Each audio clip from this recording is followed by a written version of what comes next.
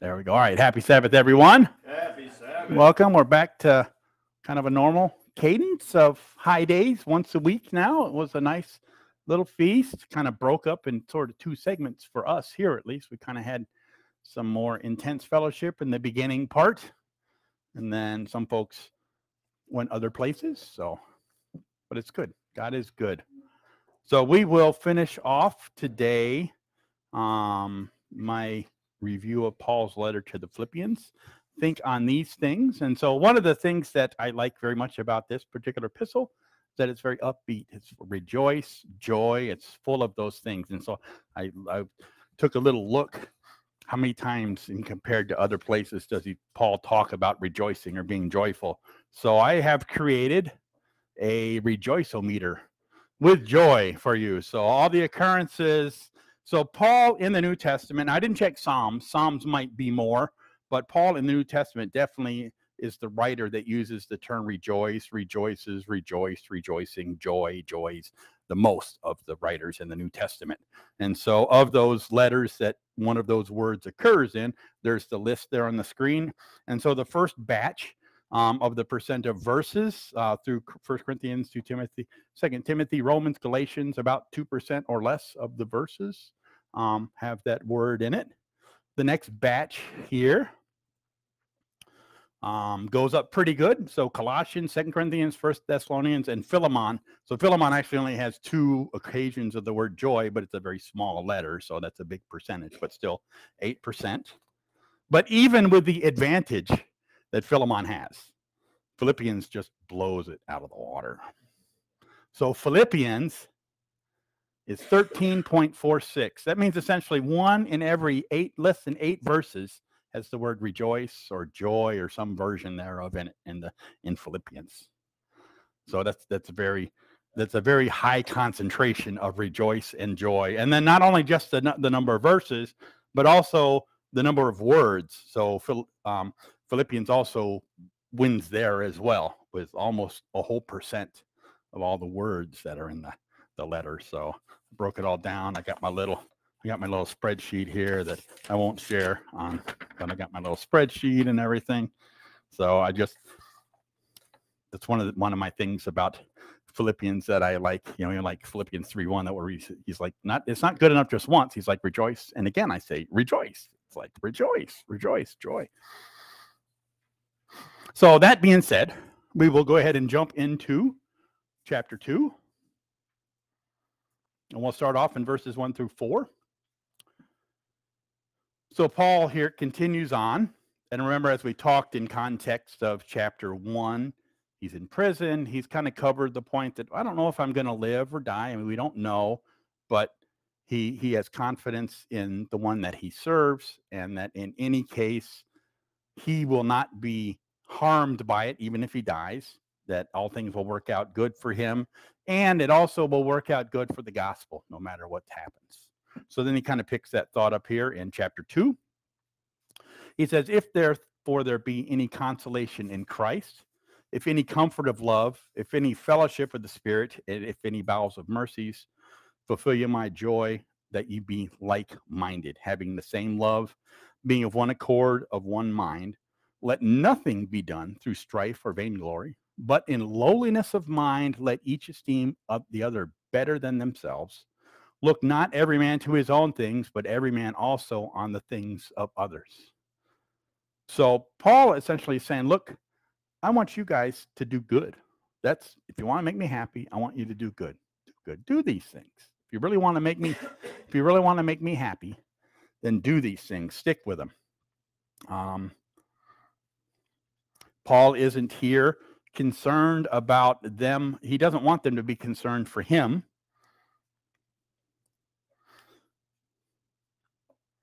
Also here, so he tells them to let nothing be done through strife or vainglory, but in lowliness of mind, let each esteem other better than themselves. And then let each man look not on his own things, but on things of others. So there's no evidence here that he is admonishing them for them doing this, that this is a pervasive problem in Philippi. He's simply encouraging them. These are the kind of things that trip congregations up. These are the most common things that happen in groups of believers. People get, they get their focus on themselves. They don't think of others. They think of themselves. They don't esteem each other. They above themselves. They want, the power or the glory or whatever. And so he's just warning them, because he probably will not ever get a chance to see them again. So the next set of verses, verses 5 through 11 in Philippians chapter 2, are called by some known as the Carmen Christi, or the Christ hymn, the song of Christ. So because it speaks of his divinity, these verses speak of his divinity. So we'll look into this a little bit. Carmen just means a song in Latin, and Christi, of course, is Christ. So Philippians 2, verses 5 through 7a, I have the King James on the screen here now. We'll look at the J.B. Phillips in a minute. So let this mind be in you, so think this way, which also was in Christ Jesus, who, being in the form of God, thought it not robbery to be equal with God, made himself of no reputation, and took upon him the form of a servant. So this on the tails of what he was just talking about. Think of others and not yourself. Don't get strife or vainglory, and use Christ as an example. I have the same verse here, the same verses of the J.B. Phillips paraphrase here. Let Christ himself be your example as to what your attitude should be. For he, who had always been God by nature, did not cling to his prerogatives as God's equal, but stripped himself of all privilege by consenting to be a slave. So that Paul really brings it home here as far as using Christ as an example. If there was somebody who had the right to say, look, I really shouldn't be doing this stuff. I shouldn't be washing your feet. I made your feet. I made everything. You guys are the ones that are messing it all up.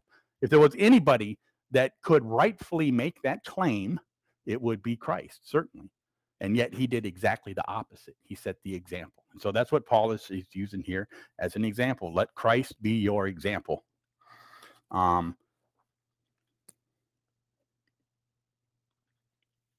Let Christ be your example.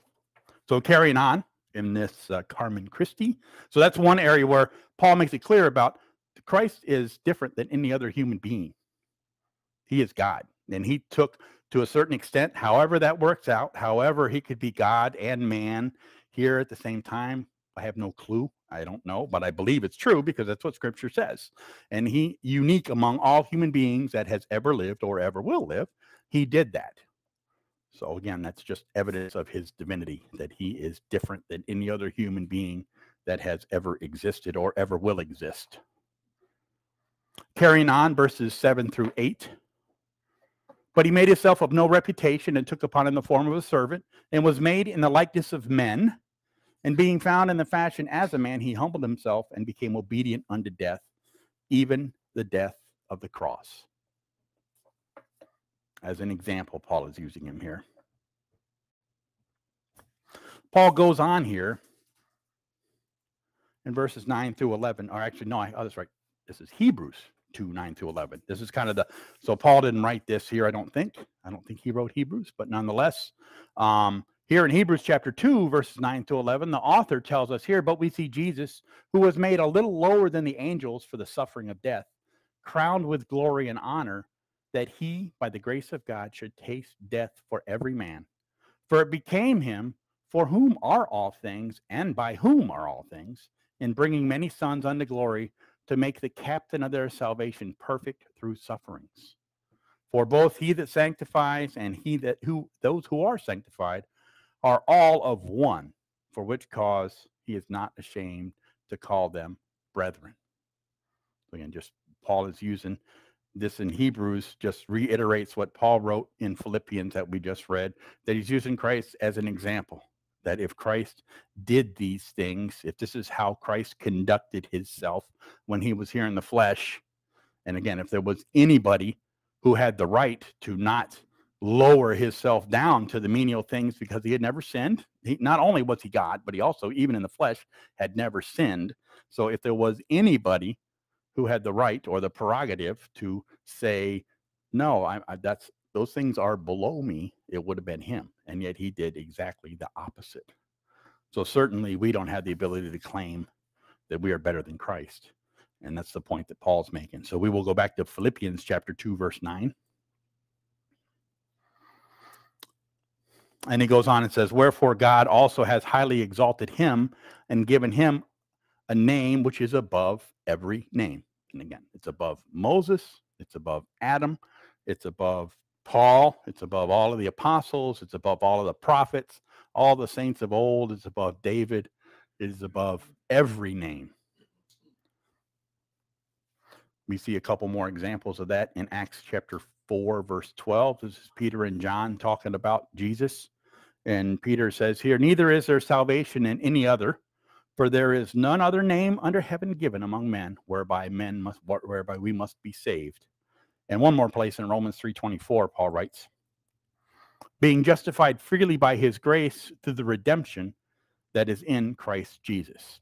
So in these verses, along the lines of the divinity of Jesus, make it clear that he is different than any other person. And it's not because, as some would look at him, because he came and lived such a pure life, such a holy life, that he earned this status. No, he already had this status. He was perfect God before he ever even came here. He didn't need to earn anything. But yet he showed us the example by coming here and suffering. He put on the flesh. Many other verses I don't have, so just for your notes if you want. So Luke 24:26, John 10:17, Isaiah 11:10, John 17:5, and Hebrews 1, verses 1 through 2. Those are all other verses that emphasize the divinity of Christ. No other human being has ever been elevated to that point, not even close. Additionally, as far as what we have in Scripture, there is no other entity that has been elevated. So the Holy Spirit, for example, is never spoke of in that fashion. The Holy Spirit is never glorified. It's never lifted up. We are not told to pray in the name of the Holy Spirit.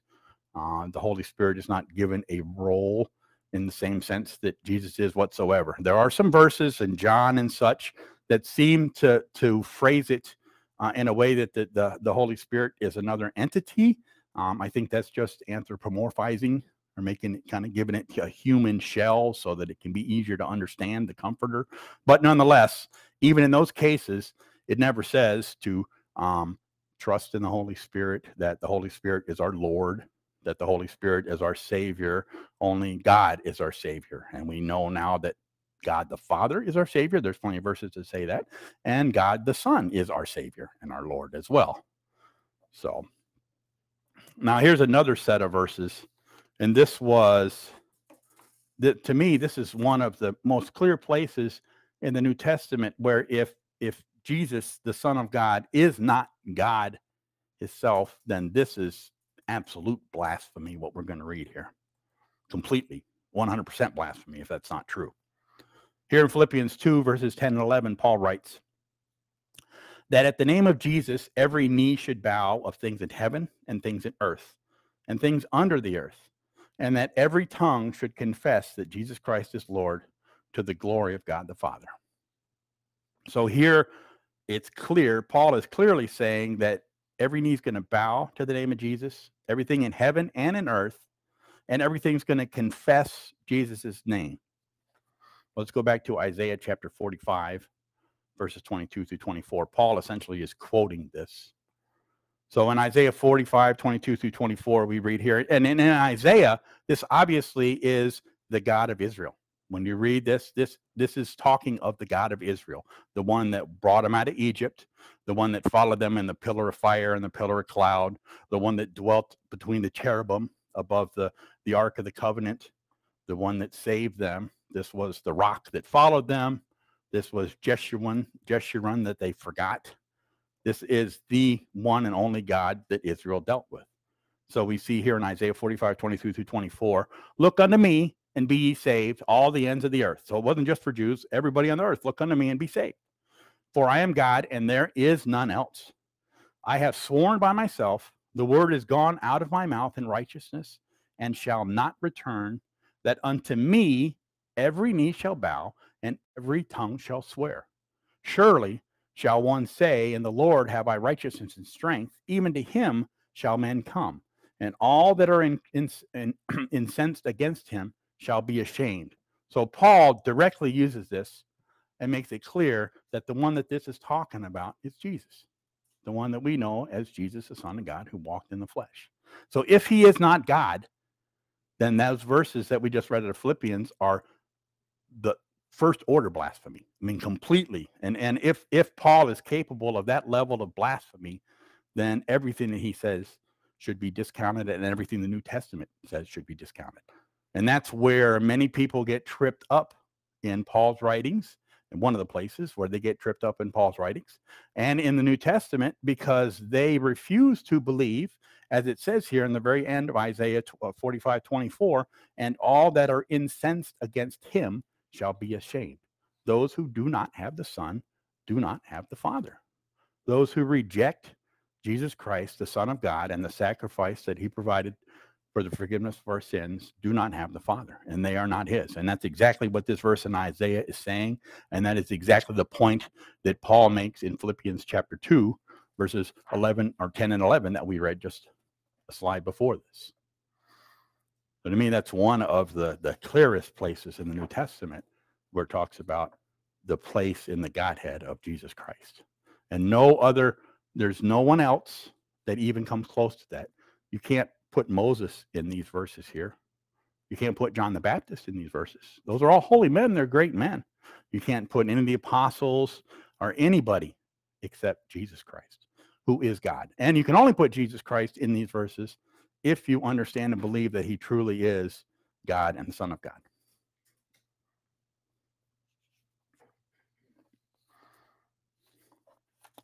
Checking out my notes there.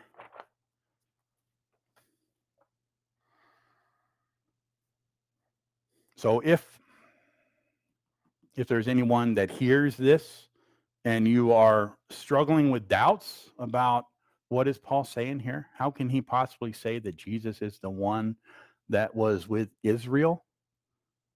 I ask that you pray for the Heavenly Father to open your eyes to his Son, because if you reject his Son, you will lose salvation. It is only by his Son's name and by the sacrifice that he performs that you can have salvation. And I believe these next couple verses here, Paul continues to drive home the difference between the covenant that is available, as it says here, to all the ends of the earth, between the covenant that was made to Israel. So carrying on Philippians chapter 2, verse 12a, Paul says here, wherefore, beloved, my beloved, as ye have always obeyed, not in my presence only, but now much more in my absence. So he's saying you've always obeyed. Well, how can he say that? Especially in light of, let's go to Deuteronomy 31, and I'm going to read just the first part of verse 29, but actually there's a lot in these verses, but this kind of captures the sense of it. This is Moses speaking just as he's about to pass the reins over to Joshua and die. He says here to Israel, for I know that after my death, you will utterly corrupt yourselves. It's exactly opposite of what Paul is saying. He says, even if whether I'm there or not, you have obeyed. Moses says, and turn aside from the way which I have commanded you, and evil will befall you in the latter days, because you will do evil in the sight of the Lord. This is exactly the opposite of what Paul is saying to the writers of Philippians. Why? Because Paul hates his own flesh and blood? Well, of course not. Definitely, he does not hate that. Why is Paul doing this? Because Paul is writing to believers under the new covenant. In Deuteronomy, Moses is talking to those men and women who are under the old covenant. The old covenant was not sufficient. It did not bring about life. That's the whole point that the writer of the Hebrews makes very expressly, but the New Testament makes. This is a stark difference, and Paul is doing, he uses he uses even more stark comparison here in a couple verses later, but he's using this to illustrate the confidence that we can have in the new covenant by the shed blood of Jesus Christ. Not like the old covenant, where it's like, well, I know you got the stuff on the tablets, you got everything, you got all the things we wrote in the book, you got the Ark of the Covenant, you have all that stuff, and yet I know and when I die, you're going to corrupt yourselves. And you're not going to do it just once. You're going to do it generation after generation after generation after generation. So Paul here waxes very bold and very confident in the Spirit that indwells him and that indwells the saints that he is writing to, the Spirit of God. So even much more in my absence. So carrying on in the second half of verse 12 and then verse 13 in Philippians chapter 2, we see Paul says here after that, just after he says, but now much more in my absence, he says, work out your own salvation with fear and trembling, for it is God which works in you both to will and to do of his good pleasure. Because they're believers. They have God's Spirit. As opposed to those who were going across the Jordan into the promised land, the majority of those, the vast majority of those, did not have the Spirit. And if Paul was writing this epistle to the Philippians to the entire population of the city of Philippi, then he would have to phrase it in the same way Moses did. He'd say, I know you've been listening to me now, but I know as soon as I go away, you're going to go and corrupt yourselves and do all kind of stuff, because that's the truth of any population. But since the new covenant is a believer's covenant, and Paul is writing to the believers in Philippi here, he can make these statements. It's not that the people in Philippi were superior morally to those who were with Moses in the wilderness as they were about to go across the Jordan, because there were people there who had God's Spirit, Joshua, Caleb, others. There were people who had his Spirit, and they did. Then, and in that sense, to those people, Moses could have spoke these similar words to them as well. That I know you've obeyed, not just in my presence, but Joshua, I know as soon as I'm gone, you're going to continue on in obedience to God. Caleb, you're going to continue on.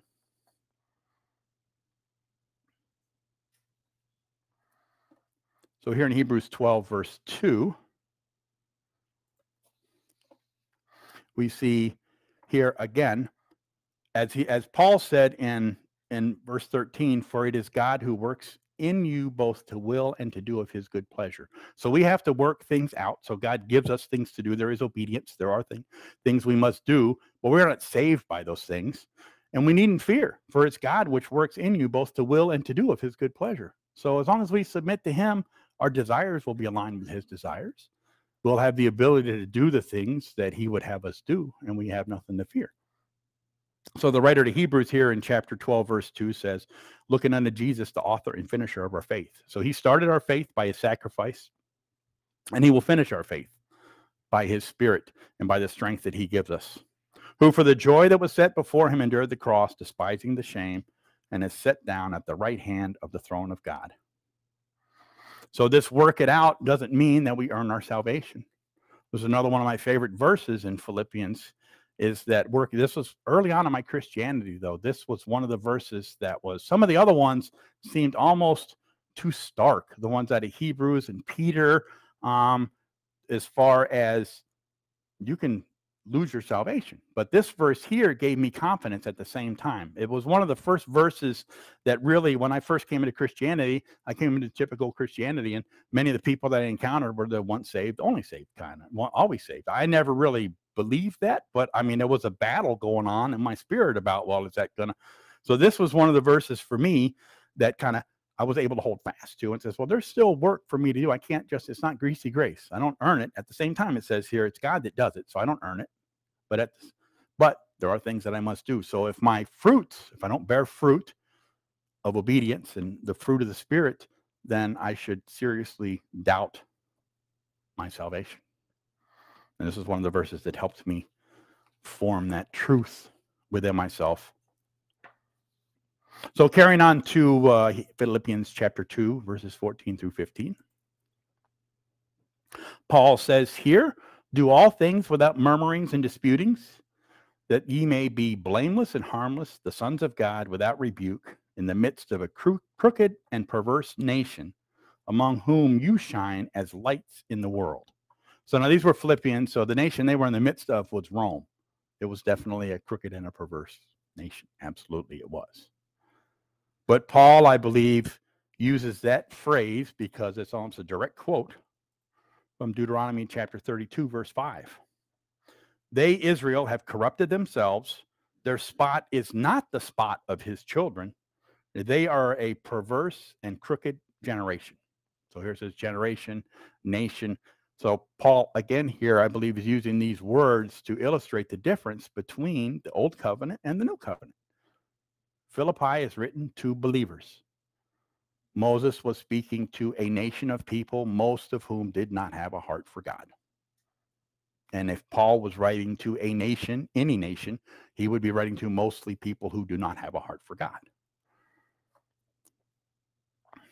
He uses the word spot here in Deuteronomy 32:5. That just means a mark or an identifying characteristic. So the way you live your life, the identifying the things that people see about you are not the things that people would see of the children of God. That's what he's saying. Moses is saying, Deuteronomy 32, verse 5. So here's another example where Paul is very encouraging, and he's using words that connect directly to the old covenant, and he's using that as a contrast. And so, as I had spoken in part 1, when Paul first encountered both Lydia and her household, and then the Philippian jailer and his household, back in Acts chapter 16, when he first went to Philippi, they probably they would not have connected or even known these references, I imagine, at that time. So this is many years later. They, I'm sure, have read the scriptures by then. By this time, they have read it. So these connections would make more sense to them now. I don't know how many years this was afterwards. And we don't have any estimates, anything valid, at least, as far as how many believers there were in Philippi at the time that he was writing this letter. But I always in my mind imagine these big groups of people, but it could have been. I mean, we see the only time where there's numbers of people is early on, and they were all Israelites when 5,000 were baptized, 3,000 were baptized. Otherwise, it's just the household here, a household there. Now, certainly were the Philippian believers filled with the Spirit of God. Lydia obviously had some influence. The Philippian jailer also obviously had some influence. So there may have been quite a revival in the city of Philippi. There might have been 1,000 believers there or so. Remember, the population was about 10,000 or so.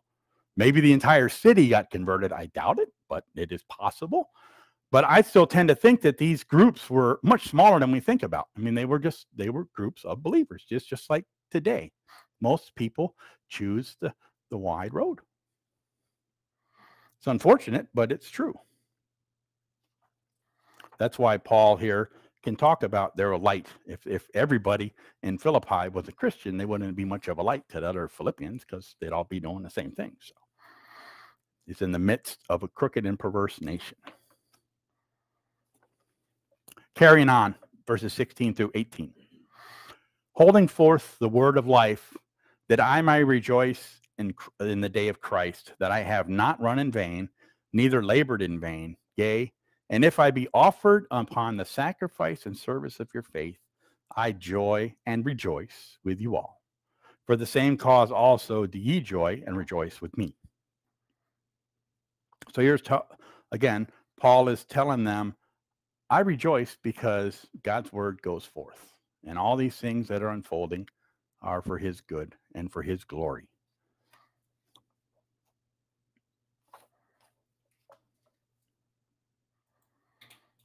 But I trust in the Lord Jesus to send Timotheus shortly unto you, that I also may be of good comfort when I know your state. For I have no man like-minded who will naturally care for your state. For all seek their own, not the things which are Christ or Jesus Christ's. But you know the proof of him, that as a son with the Father, he has served with me in the gospel. Him, therefore, I hope to send presently, so soon as I shall see how it will go with me. So Timothy, as I said before, although it doesn't expressly say that Timothy was there in jail with Paul and Silas in Acts chapter 16, just earlier in that chapter is where they met up with Timothy, and Paul circumcised Timothy so that he could bring Timothy along with him to minister. So I expect Timothy was as well when they first met the Philippians. So here, again, Paul is just saying, look, just keep doing this stuff. Hold fast to him. If you want to make me happy, if you're concerned about my state, my emotional state, how I'm doing, if you want to make me happy, let me know that you're just doing this stuff. Just let me know, as you always have done, that you're continuing to do this stuff.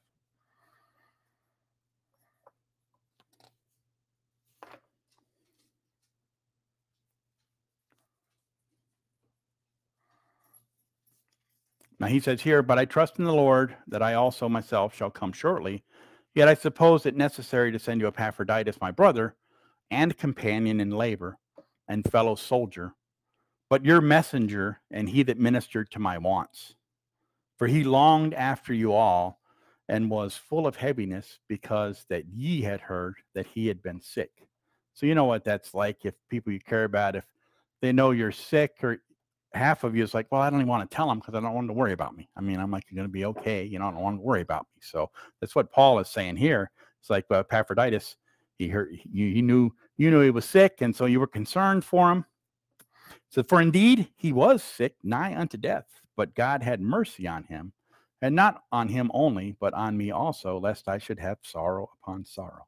And here I think Paul is just talking about the sorrow that he would experience for Epaphroditus' death. And then additionally, Paul would be sorrowful because he would know the Philippian believers were grieving as a result of that.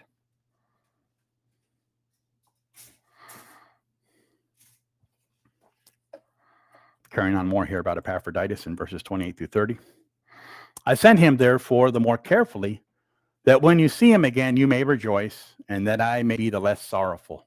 Receive him, therefore, in the Lord with all gladness, and hold such in reputation, because for the work of Christ he was nigh unto death, not regarding his life to supply your lack of service toward me. So here, lack of service doesn't mean they were slacking and they were being disobedient or ignoring him. They weren't able to. So I have the Good News Bible translation of that last verse 30 there here. Because he risked his life and nearly died for the sake of the work of Christ, in order to give me the help that you yourselves could not give. So it doesn't tell us what he might have, like the Romans might have caught him and beat him because he was helping Paul, or he might have got some kind of illness, or it doesn't say what it was. But whatever it was, Paul says here that it was in this because of the work of Christ, he was nigh unto death. So we tend to think that anything that happens to us is, oh, I'm being persecuted for the word of God. Well, no, most of the time that's not the case.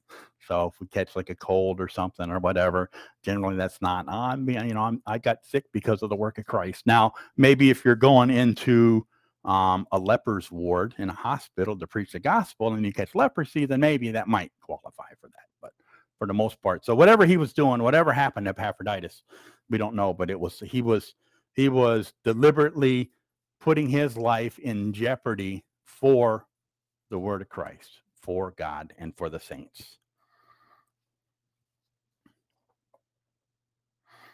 The Net Bible translates that verse, since it was because of the work of Christ that he almost died, he risked his life so that he could make up for your inability to serve me. So again, lack of service doesn't mean they didn't want to. They were unable to serve him. And it could very well be that if he was in prison, I'm sure that it went in cycles, or there were times where they were like, well, no, you can't have any visitors, Paul. We're cutting you off. And then, so it might have been the case where they weren't letting them in. And maybe Epaphroditus snuck in or something and got caught. Don't know.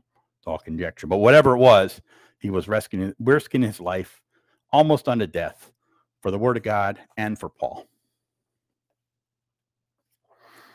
So I'm going to go a little out of order here in Philippians just because there's a couple other verses that deal with Epaphroditus, and I think the context makes it easier to jump to those two. So in Philippians 4:10, we see here, but I rejoiced in the Lord greatly that now at the last your care of me has flourished again, wherein you were careful, but you lacked opportunity. And careful in this case here, care and careful, they mean full of care, concerned. They were concerned, but they lacked opportunity. And then in verse 18 of chapter 4, we see here, but I have all and abound. I am full, having received of Epaphroditus the things which were sent of you, an odor of a sweet smell, a sacrifice acceptable, well-pleasing to God. So I put those there because they kind of are connected better with the verses we just read out of chapter 2. So Epaphroditus apparently was from Philippi, and he had gone to visit Paul and was able to bring, don't know what, he was able to bring aid, comfort to Paul. Yes. So moving on, we'll go to chapter 3, verse 1. So he says here, finally, my brethren, rejoice in the Lord. To write the same things to you, to me, indeed, is not grievous, but for you it is safe.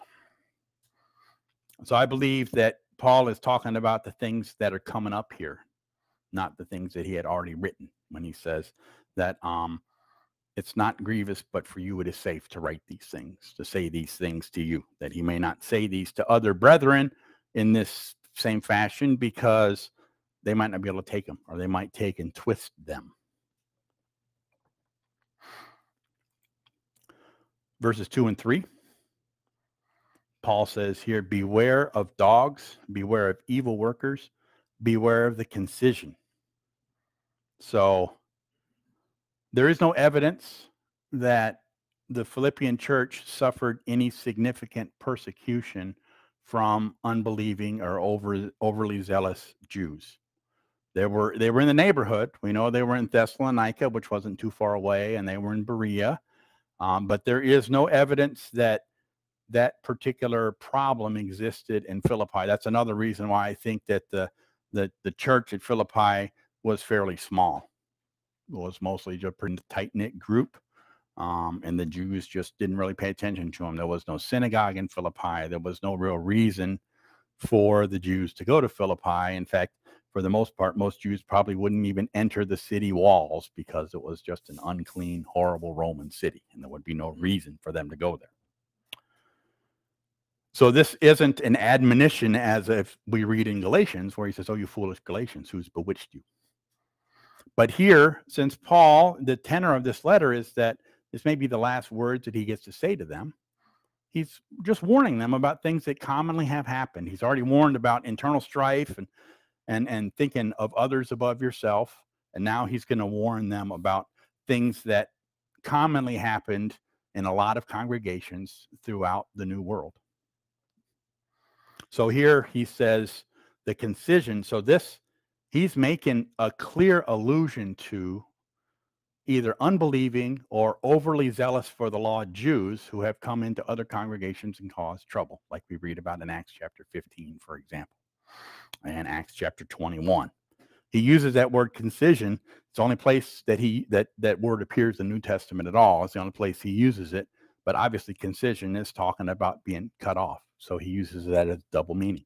He uses it as these people, if you listen to these people, you will be cut off from the saints.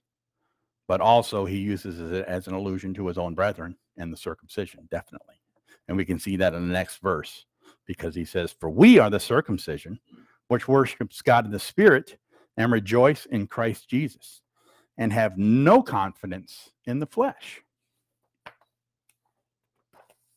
Carrying on.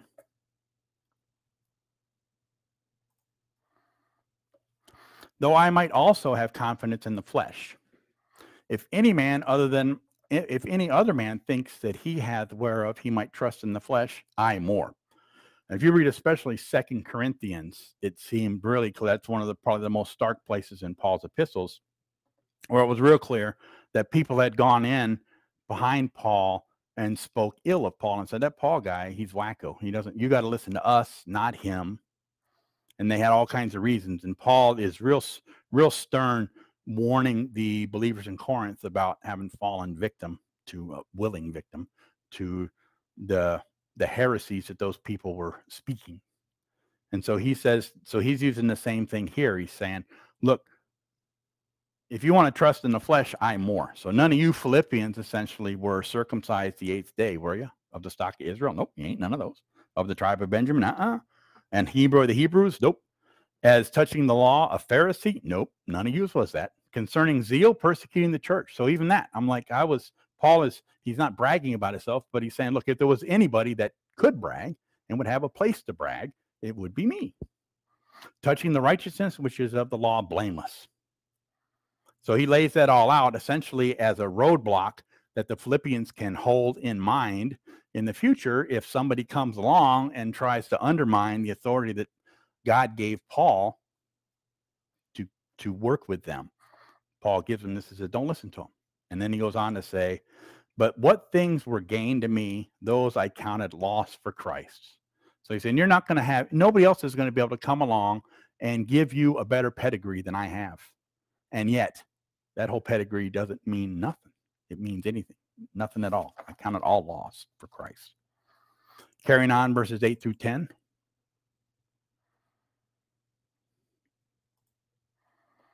Yea, doubtless, and I count all things but loss for the excellency of the knowledge of Christ Jesus, my Lord, for whom I have suffered the loss of all things, and do count them but dung, that I may win Christ, and be found in him, not having mine own righteousness, which is of the law, but that which is through the faith of Christ, the righteousness which is of God by faith, that I may know him and the power of his resurrection, and the fellowship of his sufferings, being made conformable unto his death.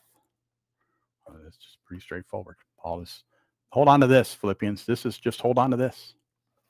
If somebody comes along and tries to bewitch you, like they did the Galatians, don't listen to them. Hold on to this. If by any means I might attain unto the resurrection of the dead, not as though I had already attained, either were already perfect, but I follow after.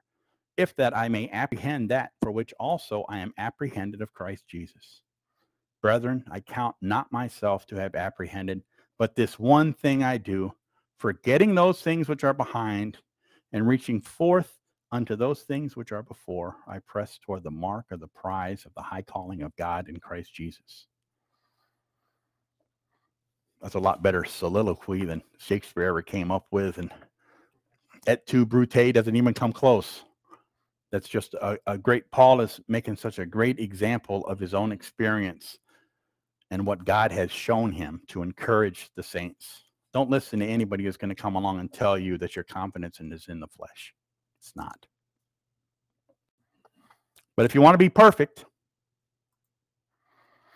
let us therefore, as many as be perfect, be thus minded. What minded? How minded? That we trust in Christ. The things that he was just laid out. That's how we should be thus minded. So there may be some doctrinal differences, some things we haven't figured out, some things maybe we disagree on.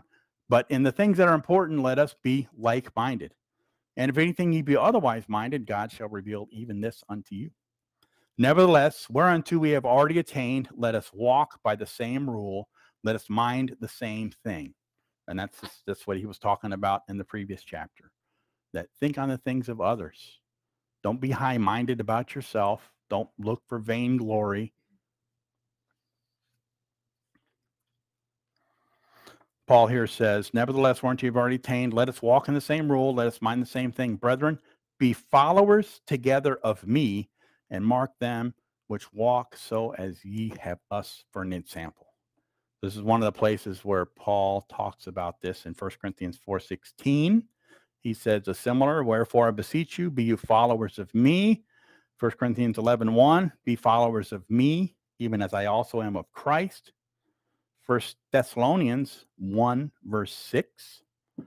And ye became followers of us and the Lord, having received the word in much affliction with joy of the Holy Ghost.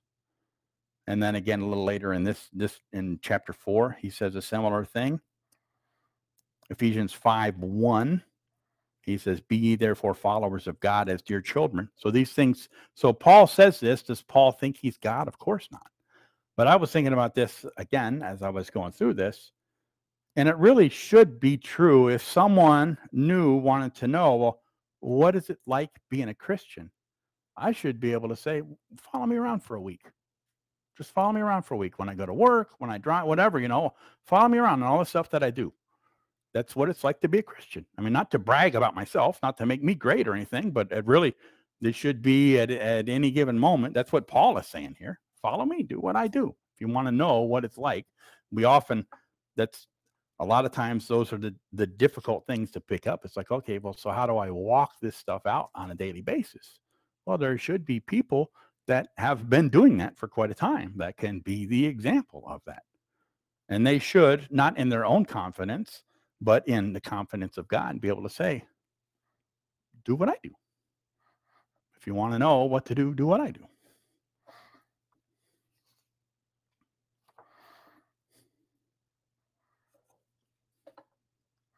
And then he goes on and sort of sadly warns them again. For many walk, of whom I have told you often, and now tell you even weeping, that they are the enemies of the cross of Christ, whose end is destruction, whose God is their belly, and whose glory is their shame, who mind earthly things. There are many who don't do the things that Paul does, and they're enemies of the cross. Their end is destruction, their God is their belly, glory is their shame, and they mind earthly things. And he finishes this chapter up here. With our conversation is in heaven, from whence also we look for the Savior, the Lord Jesus Christ, who shall change our vile body, that it may be fashioned like unto his glorious body, according to the working whereby he is able even to subdue all things unto himself. He does the work. We have to work it out, but he's the one that provides the means.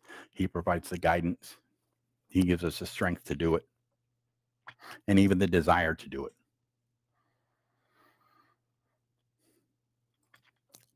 So moving on to chapter 4, verses 1 through 3. Therefore, my brethren, dearly beloved and longed for, my joy and crown, so stand fast in the Lord, my dearly beloved. I beseech Eodias and beseech Syntyche, that they be of the same mind in the Lord. And I entreat thee also, true yokefellow, help these women, or those women, and so we'll stop right there because I want to do the those women part. So the Eodias and Syntyche, I believe those are the women. Those are female names. So those are those women that, and who the yoke fellow is, we'll talk about that on the next, when I finish this slide up here. But he says here, but I beseech Eodias and Syntyche that they be of the same mind in the Lord. So we have no more details about who they were, or if there was a real stark or bad disagreement with them, or just a minor disagreement, or we don't know what it was. But Paul is just saying, look, be of the same mind. But it can't be real serious, because anytime there was a serious matter, he would get into details. He would read Corinthians, Galatians, most of his other epistles, he talks about that. So we're staying on the same verses here, just a different set of words emphasized. So it starts off here in the bold red letters, and I entreat thee also, true yokefellow.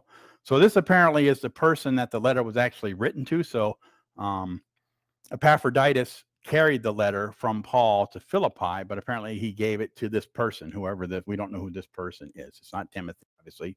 Somebody says I might send Timothy later, but it was probably the elder, the pastor, the bishop of Philippi. I'm sure he wouldn't call that, but nonetheless, so that he carried this letter to be shared with the congregation, of course. But so.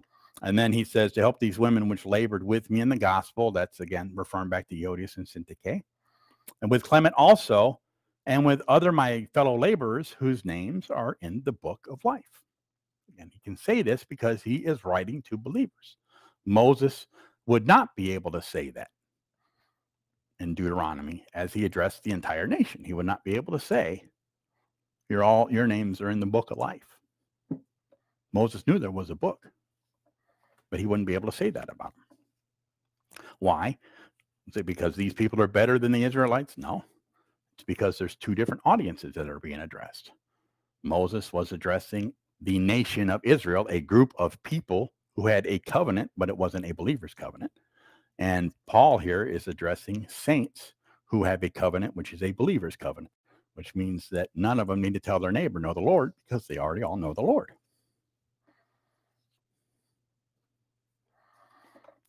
We don't speak in terms like that much today. The thing about, if you want to know how to be a Christian, follow me, do what I do. Or this here, well, I know your names are written in the book of life. I think that's because our faith and our understanding of who he is and what he does is weaker than what we read about here. Carrying on, verses 4 through 7. Rejoice in the Lord always, and again I say rejoice. Let your moderation be known unto all men. The Lord is at hand. Be careful for nothing, but in everything by prayer and supplication with thanksgiving, let your requests be made known unto God. And the peace of God, which passes all understanding, shall keep your hearts and minds through Christ Jesus. The peace of God, which passes all understanding. So the next three verses, 8 through 10, I'll flip a slide up here in a second. So 8, I'm going to skip, and we're going to cover that at the end. And then verse 9, we already talked about. That was in connection with chapter 3, verse 17, brethren, be followers together of me. And then verse 10, we already covered. That was in connection with Epaphroditus and their lack of service. So I'm going to skip over those, and then we'll come back to 8. So verses 8 through 10, we've covered in part, and verse 8 we'll cover at the end. So I'm skipping to verse 11 now. Not that I ever speak in respect of want, for I have learned in whatsoever state I am, thereto to be content. And I know both how to be abased, and I know how to abound. Everywhere and in all things I am instructed both to be full and to be hungry, both to abound and to suffer need. I can do all things through Christ, which strengthens me. And that's a verse that's taken out of context a lot of times as well. But it means what it means, absolutely, as long as it is according to God's will. And anything God wants me to do, he gives me the power and ability to do it. And that certainly is true.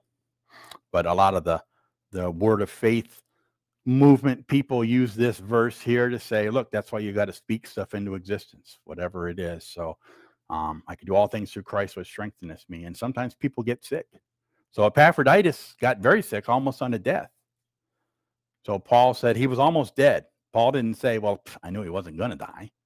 He was almost dead. Sometimes believers die. It happens. So there's just evidence right there that the basic premise of the word of faith movement is false, because all the apostles are dead. So what? Because they didn't have enough faith. Paul's dead. What? Because they didn't have enough faith to pray that he wouldn't die? No. In 1 Timothy chapter 6, verses 6 through 8, Paul writes here, but godliness with contentment is great gain. For we brought nothing into this world, and it is certain we can carry nothing out. Having food and raiment, let us be there with content. So Paul's talking about contentment here.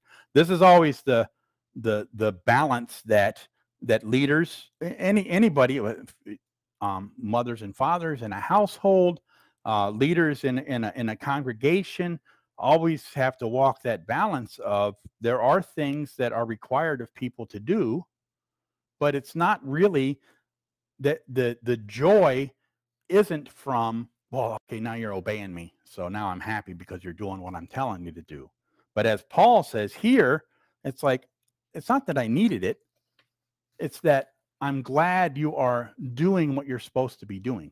He takes joy in the fact that, and so for good parents, if good parents give tasks to children that they're supposed to do, then parents may be glad that the children do those things, but more importantly, the parents should be glad that the children are reaping the benefits of doing what they're supposed to do.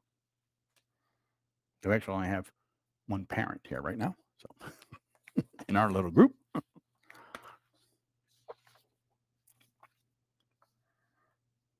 And he goes on to kind of expound on that idea in these next set of verses here. Notwithstanding, you have done well that you did communicate with my affliction. Now you Philippians know also that in the beginning of the gospel, when I departed from Macedonia, no church communicated with me as concerning giving and receiving, but you only.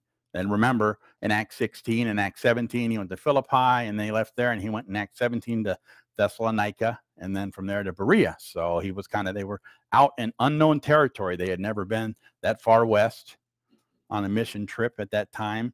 And Philippi, they sent assistance along to him at that time. And so that's what Paul's referring to here. For even at Thessalonica, he sent once and again under my necessity, not because I desire a gift, but I desire fruit that may abound to your account. So it's when you see, like a little brother do something nice for his little sister. It's like, well, that's good, but it's nice to know that the little brother has the ability in his heart to be able to do that. That's what really makes a parent happy. That's what Paul's talking about here. In the Apostle John, in 3 John chapter 1, verses 3 and 4, he says kind of the same thing. He says, "For I rejoiced greatly when the brethren came and testified of the truth that is in thee, even as you walk in the truth. I have no greater joy than to hear that my children walk in the truth." And that's what Paul is saying here, essentially. It's not that Paul is like, "Oh, I need stuff. I need you to send me stuff." He might need some things, but that's not the real joy that he gets from that. "Not because I desire a gift, but I desire fruit that may abound to your account. But I have all and abound. I am full, having received of Epaphroditus the things which were sent from you, an odor, a sweet smell, a sacrifice acceptable, and well-pleasing to God." And then the closing verses here in Philippians, and then we'll go back to verse 8 and a couple other slides. Verses 19 through 23. "But my God shall supply all your need according to his riches and glory by Christ Jesus. Now unto God and our Father be glory forever and ever. Amen. Salute every saint in Christ Jesus. The brethren which are with me greet you. All the saints salute you, chiefly they that are of Caesar's household. The grace of our Lord Jesus Christ be with you all. Amen." So this is, in Paul's mind, perhaps the last words he'll ever say to these people that he cared for dearly. So just the fact that this letter is so short and essentially does not have any admonition in it other than possibly, tell Syntyche and Eodias to not argue, whatever their thing is, work it out. And that's a very mild, just one little sentence. This letter is full of praise, love, encouragement, and edification.